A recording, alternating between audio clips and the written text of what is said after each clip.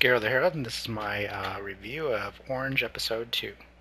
Now, in this episode, we're seeing that Naho's trying to do different things than the letter to try to encourage Gakuru to play soccer, and so we see that that happens, and so it feels like she's changing events.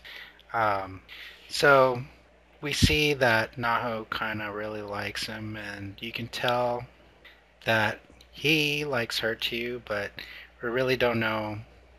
They're really not sharing their feelings. Um, so we really don't know what's going to happen. Um, but at one point of the series, that was really cute where she makes a lunch for him because he mentions that he really doesn't make food for himself. Um, so you can tell that her parents kind of know something's up because she's out of the blue making extra food. So they're kind of like questioning her, what are you doing that for?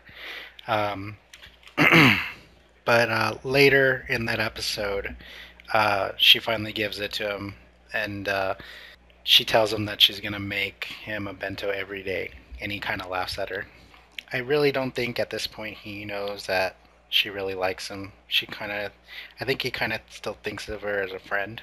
But then at the end of this episode, we see it goes back to the future again, and nothing's really changed. Hakaru still died in the future, and Naho's still with Sua, so we really don't know that it's really changed the future at all.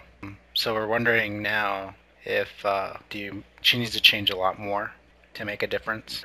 Overall, it seems like um, it's keeping my interest. So I'm hoping that we get to learn more of whether or not she can change the future or not. I mean, we do see that there's little changes, but it may take a lot more to save. So, like always, subscribe, comment, look for more future updates on Twitter. Keep that up to date, and thank you very much.